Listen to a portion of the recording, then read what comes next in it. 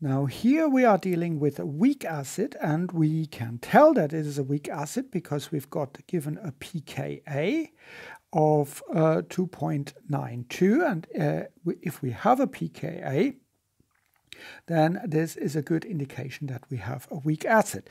So we know that the pH of a weak acid is roughly one half of pKa minus the log of the acid concentration, and I write it like that.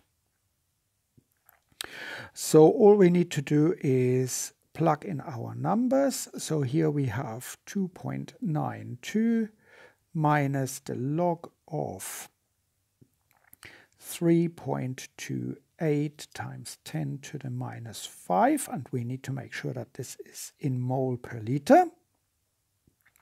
So let's calculate the first part. Let's calculate this here. That gives us negative 4.48. So we have 2.92 minus negative 4.48, and that is half.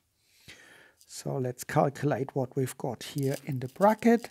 That gives 2.92 minus negative 4.48. That gives us 7.4. And half of that gives us a pH of 3.7. So that's the pH of this weak acid.